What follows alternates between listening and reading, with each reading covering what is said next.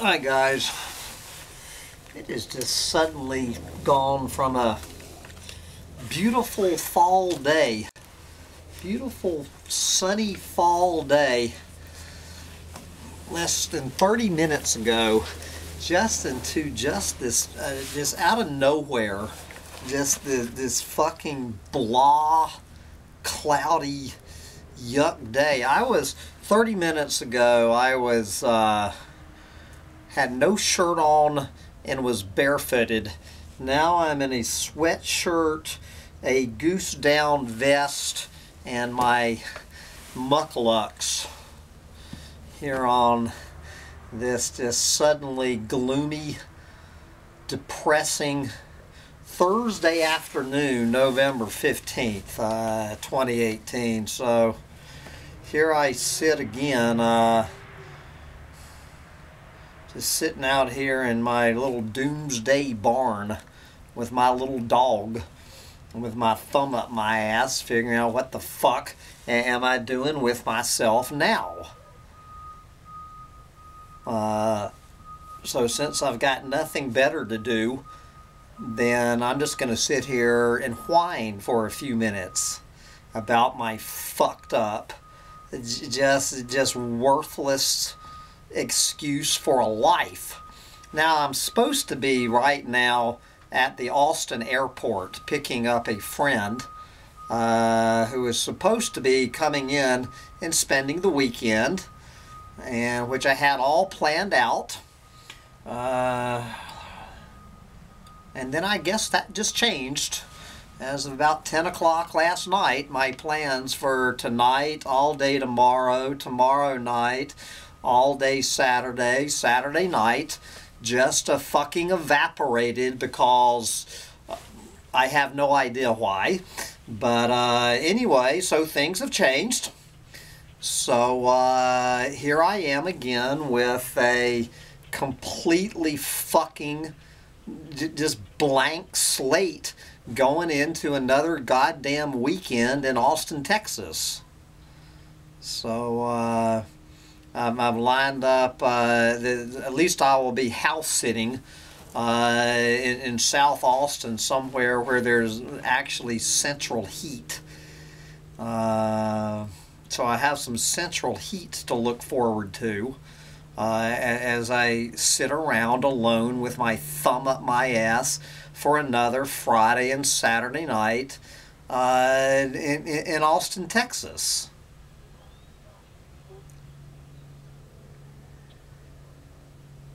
And there you go. That's that's my life. From here until at least the middle of the day Sunday, I have absolutely zero plans. I guess I have my ecological meltdown roundup rants to do tomorrow. And other than that, it's just sitting around, you know, waiting for winter to come creeping in. Well, winter's already crept in. You know, it's been down in the fucking mid-20s every night this week. It looks like my garden is hanging on.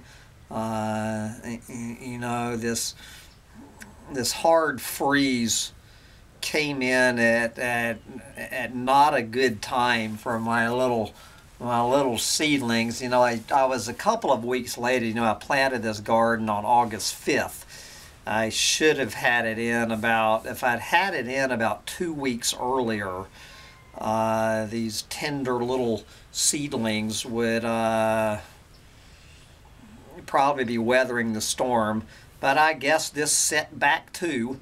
It'll just set them back a couple of weeks, assuming that these hard freezes blow out. So I get to sit here and watch my garden just kind of do this, which is pretty much, I guess, what I'm doing as I just You know, as I just simply try to make one fucking plan with another human being on this planet, that doesn't just go ass up in the fucking air. It's just, you know, it's just completely fucking pointless to try to be part of the goddamn human race anymore. You know, it really is. You can't depend on anybody but yourself. And again, of course, I'm the last person I can depend on. Just over and over and over. You know, I get this lesson drilled into my fucking head that if you ever make fucking plans that depends on another human being to make the same plan as you're making, you're gonna get fucked. So, anywho's.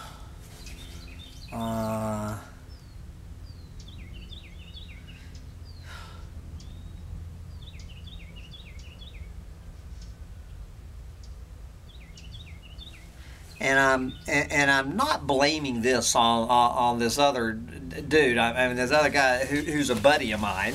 You know, again, it's not like I'm blaming this dude for being a flake. That really isn't it. I mean, he has shit going on in his own life, dealing with other fucking humans. You know, he's in the position of making too many promises to too many people. When you do that, when you have fucking people pulling at you from different directions, you know, you're just going to have to choose, you know, who to shuffle around. It's all just it's all just getting back to human interaction. I get fucked because he doesn't want to get fucked by somebody else. You know, it's past the fuck. Again, it's, you know, I'm not blaming myself or my buddy in this case. It's just one more example of the absolute hopeless pointlessness of just trying to interact with real humans. I mean, it's just like, you know, it's just like another version of this whole fucking little internet dating thing that I'm going on. You know, with my little imaginary girlfriends out there in cyberspace, trying to make a real world connection with another human being in a planet of 7.5 billion fucking people on this planet. You know, I'm within a 30-minute drive of probably at least 1,000 people who I know. But probably at least 100 people within 30 minutes of me right now. If you mention my name to them, they would say, yeah, Hambone's a buddy, you know, a friend of mine. You know, there's dozens and dozens of people within 30 minutes of me right now claiming that they are my friend. And they would not be lying by saying that. But do you think one of them is going to make a fucking appearance in my life? You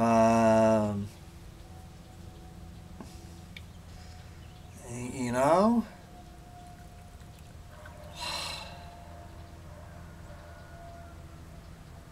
Just other people, just dealing with other fucking people. It's a lot of fucking work. You know, just trying to make one plan with one fucking human on this planet of 7.6 billion people. Just, you know, every time I try to do it, it just goes to fucking hell. No wonder that I just hang out here on my little social media, talking to my little imaginary friends, hanging out with Sancho Panza, with my little dog. You know, here's my friend. This right here, this little dog right here is the one other being on this fucking planet that I can trust halfway as far as I can throw him. You know, to have my back. God.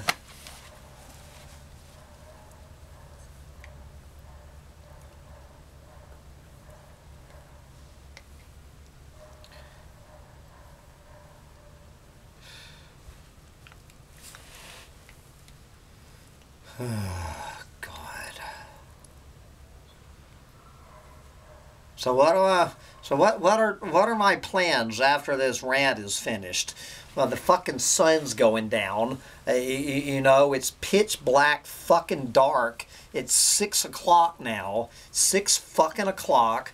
I'm gonna be back in my little 8-foot by 10-foot bedroom, turning on the goddamn computer. You know, checking my emails, checking my comments on my YouTube channels.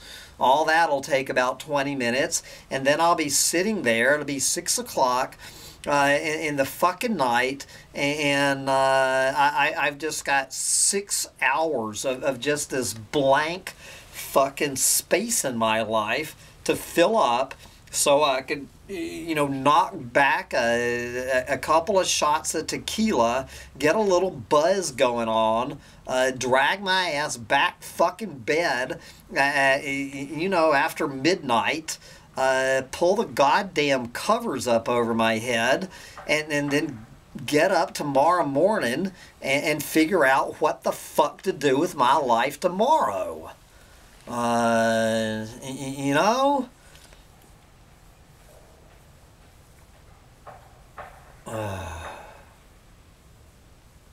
So what have I managed to do?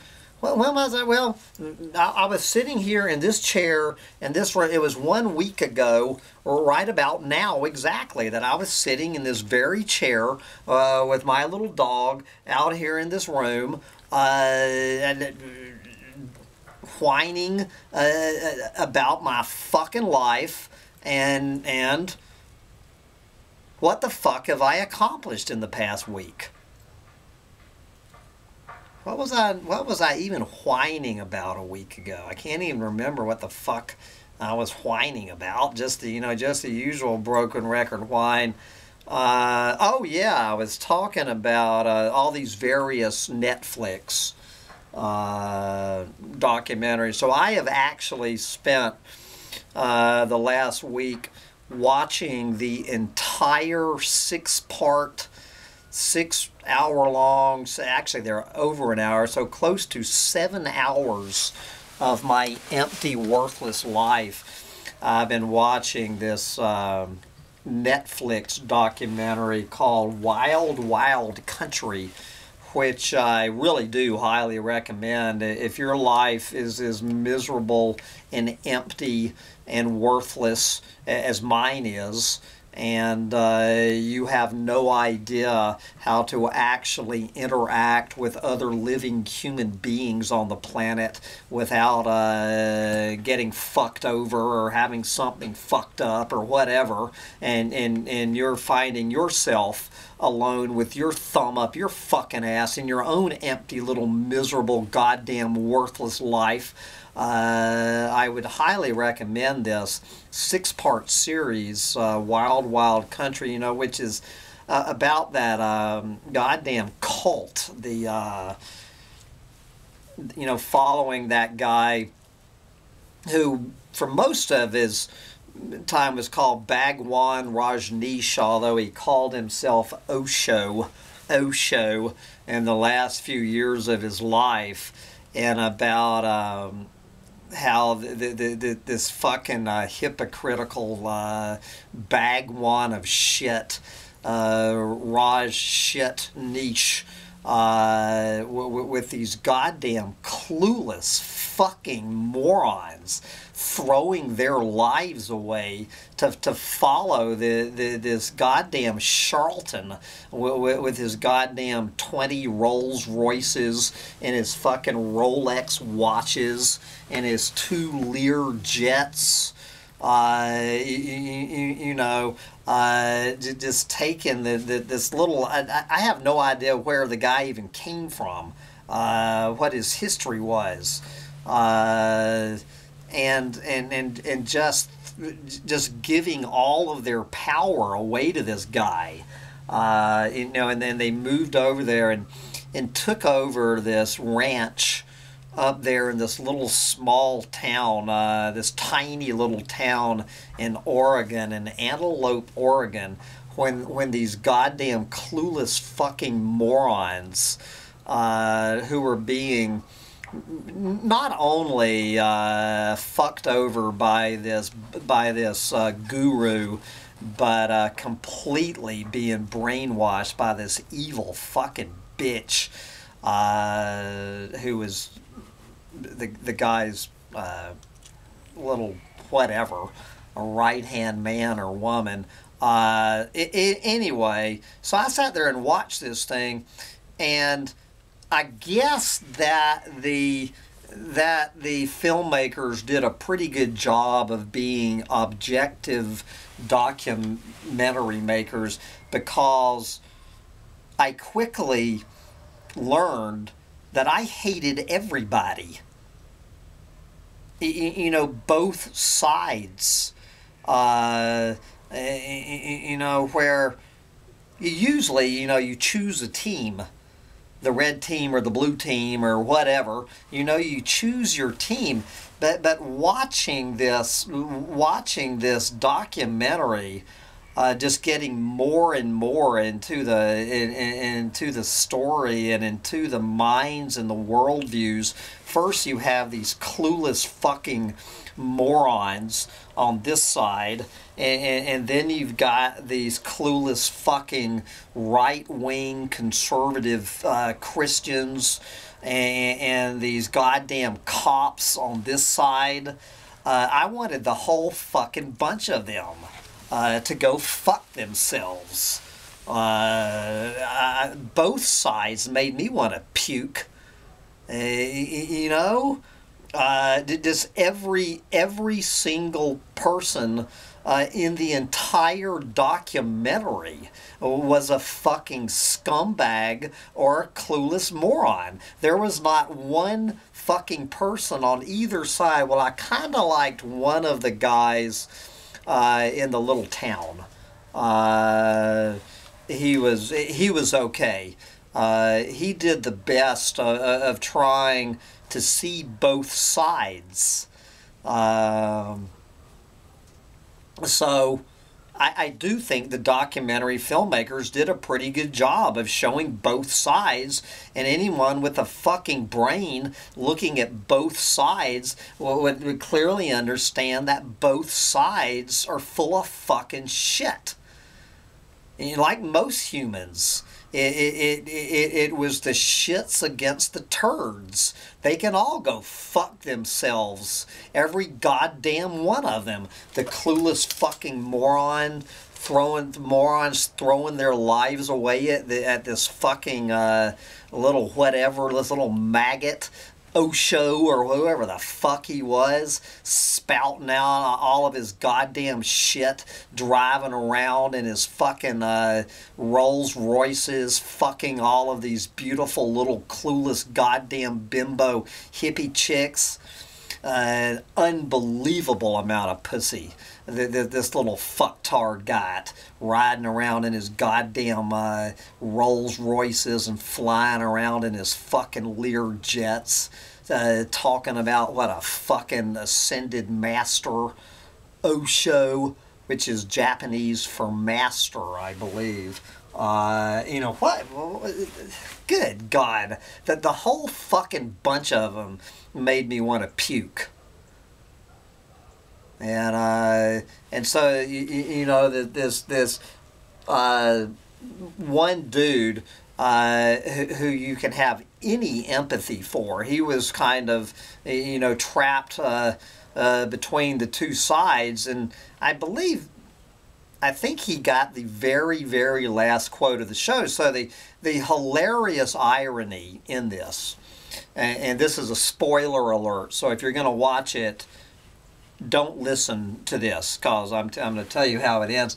So what happens at the very, very end, when you find out, you know, so it takes 4 years. It takes 4 years for the little town and the cops to run this little fucktard and his band of clueless, spineless little ass-licking toadies out of their town. So they get rid of this cult, and who do you think ends up taking over the ranch that these goddamn morons built? Was this bunch of clueless fucking evangelical Christians. So what they did, literally for about 30 seconds, and you can draw your own conclusion. So they go in there, the documentary filmmakers, for about the last 2 minutes of this 6-hour, 7-hour documentary, they go in there for the ultimate punchline, and they show these goddamn clueless moron Christians looking a hell of a lot like the goddamn cultist, clueless fucking ass-licking toadies looked that the Christians and the cops ran out of town. Are you following me? What the ultimate joke is that the people who moved in there were every bit as much of a cult as the people they ran out. And what did the guy say?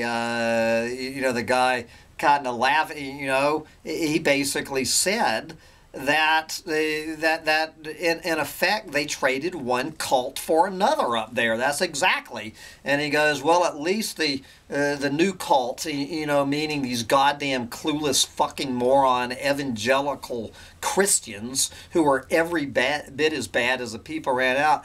He goes, at least they traded in orgies for abstinence. They traded orgies for abstinence. And at least they're not running around waving AK-47s, which the original cult men, you know, these peace and love hippies were armed to the fucking teeth.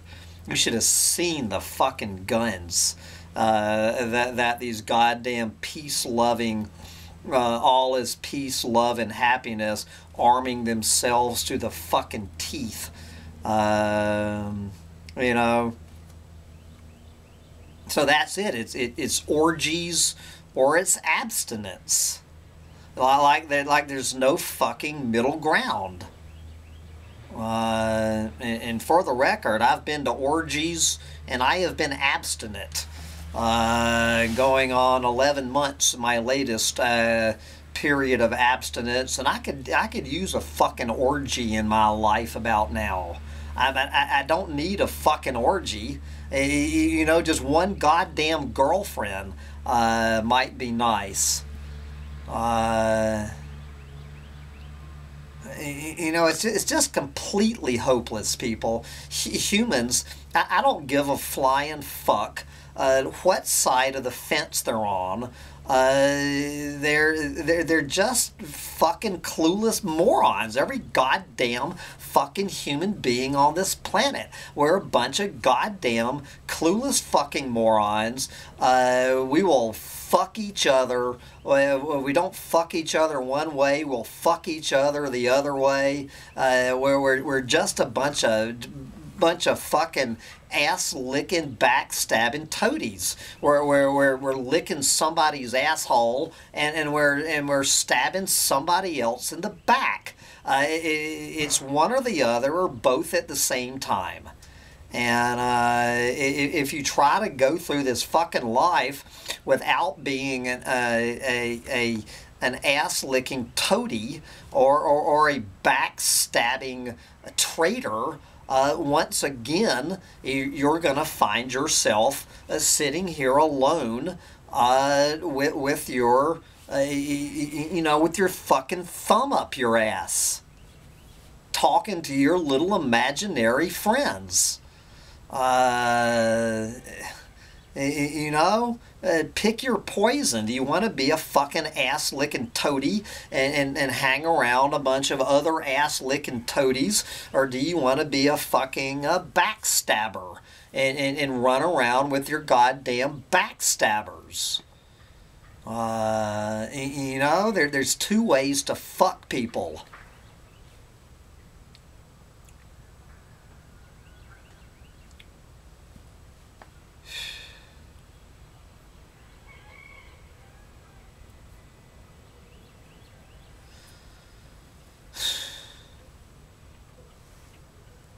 Alright, I see I have some sunshine creeping back for the last 20 minutes of warmth. So, maybe I will wrap up this week's whine and get back to reading. This is my new book to cheer me up, Gravity's Rainbow. Gravity's Rainbow by Thomas Pynchon.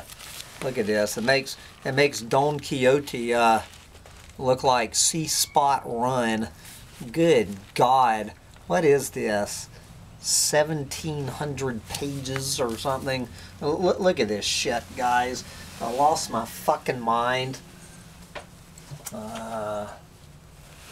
Gravity's Rainbow. I do like the title. And so, I guess next week, oh yes, 1 week from today, will be Thanksgiving. Thanksgiving, where apparently, it looks like on Thanksgiving, I will be spending Thanksgiving with my little dog. I have absolutely zero plans for Thanksgiving. So I will be back in 1 week with my annual Depressed Collapsitarian Thanksgiving whine about things not to be grateful for. Things in my life not to be grateful about. Here we go with another fucking Thanksgiving. And then the day after, I get to start my goddamn 3 weeks of hell selling Christmas trees to clueless fucking morons for the Optimist Club. That's what I get to look forward to starting 1 week from tomorrow. So I'd better enjoy it, my last week of freedom, while I still can, before I get kidnapped by the fucking Optimist Club to give myself a fucking hernia and break my fucking back selling fucking Christmas trees to clueless fucking morons for the Optimist Club to get me through till Christmas. And then I get to figure out what the fuck I'm gonna do for fucking Christmas, and then figure out, do I stick around here all fucking summer? Do I go back to fucking Florida like I did last year and drive around like a fucking clueless moron, like a goddamn little gerbil going around in his fucking wheel like some fucking goldfish swimming back and forth, back and forth, back and forth, back and forth. Fuck my life. This is a fucking joke. Bye, guys.